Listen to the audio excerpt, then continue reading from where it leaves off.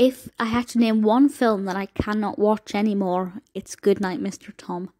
I've seen this film many times in my childhood, partly through choice. I had the VHS, and it's also one that we were shown at school frequently because I studied the Second World War during numerous occasions, and this was a film that tended to be shown to us as a wet afternoon treat, I guess. Now, I say treat. This is one of the most incredible films I've ever seen, but I cannot watch it anymore because I cry so much. So if you haven't seen the film, it was released in 1998 and it's directed by Jack Gold with a screenplay by Brian Finch, and it's based on the novel by Michelle Magorian. I haven't read the novel.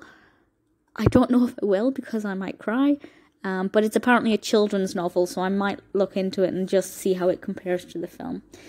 The description from IMDb is as follows. A shy and quiet World War II evacuee is housed by a disgruntled old man, and they soon develop a close bond. So, it's World War II, children are getting sent to the countryside, and Tom takes in this young boy, William.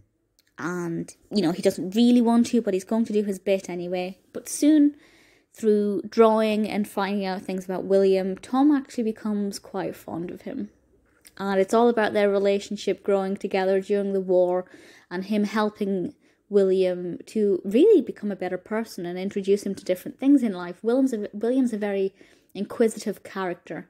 He's a great artist. He's got a lovely talent and a great attitude. He calls him Mr. Tom, which it just gives him such a childlike innocence, because even though Tom insists he calls him Tom, he calls him Mr. Tom.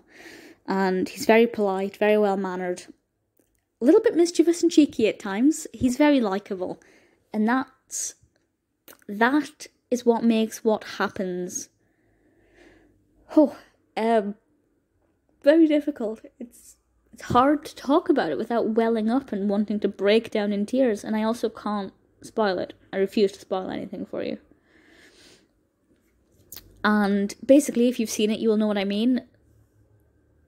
When they go back to, away from the countryside, something happens that's very painful, very hard to watch, very raw and very emotional, and it's kind of what the film's building up to, and it's heartbreaking and shocking and disturbing and very difficult to watch. Now, this is a PG, and that scene, I'm surprised it's a PG, because I need more than my parents' guidance to watch that. It's painful, but it's wonderful. That scene is very well done. The film builds up to it quite secretively. I think when you watch it a second, third, fourth time, you can maybe see elements that could suggest what happens. But I think for the most part, it's not obvious. It comes as quite a shock. And the way Tom handles this is so admirable and so lovely, and I cried buckets, you will too. So the narrative is amazing. The acting is splendid. John Thaw as Mr. Tom he's absolutely sensational in this. Nick Robinson as William has a great energy. And I have to say, Annabelle, Apsion, who plays William's mother, gives an incredible performance. She really, really does. Very captivating. It is an award-winning film, which is no real surprise. And it won the BAFTA for the Liu Grade Award. It won the NTAs for Most Popular Drama, and John Thaw won Most Popular Actor, and it also won the Television and Radio Industry Club Award for the ITV Programme of the Year, because this did air on ITV.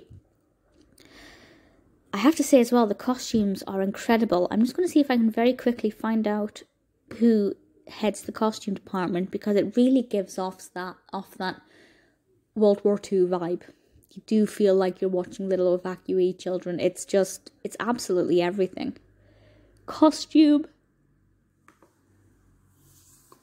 is by Elizabeth Waller, who has done quite a lot of costume work. So it's beautiful. The vibe is so realistic. The emotion is like nothing I've ever seen. And as I said, I can't watch this anymore. I refuse to watch this, because I've seen it so many times that it's just, you know what's coming, and you get to the point where you think, okay, I have an hour until the climax. I have 50 minutes until the climax. You're just sitting, waiting, watching. It's hard. It's very difficult to watch, but that makes it so compelling and so amazing and such a fantastic achievement in cinema.